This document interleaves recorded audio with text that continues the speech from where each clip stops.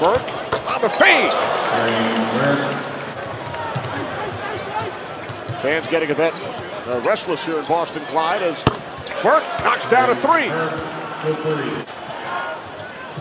Crowd in disbelief of the Celtics right now. The Knicks continue to pour it on.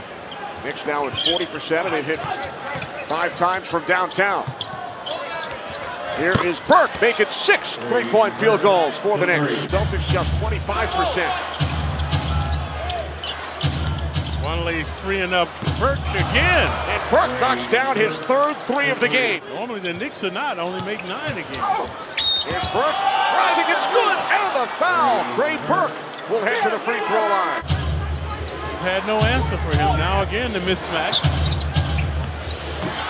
Burke again. 18 for Trey Burke. Down to 5. Burke cross court. Freer from 3, it's good! At the buzzer as the 3rd quarter comes to an end. 7 straight Celtic points. Here is Burke, he answers at the other end. On the distance here in the 4th quarter for the Knicks. 2.5 remaining. Here's Burke, fires over Horford and knocks it down.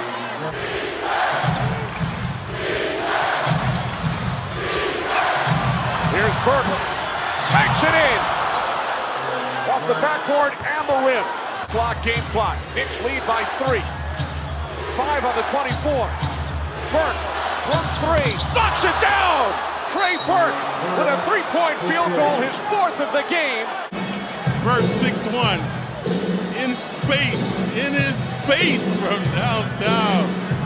So it's been that type of night for Burke, folks. He's had the Midas touch throughout the night, none bigger than that one. Sealing the deal for the Knicks, hyperventilating. He had 15 of his last 21, Clyde, from 3-point range. Normally, not a guy that looks for the 3-ball, but on top of his game recently, so feasting from behind the arc.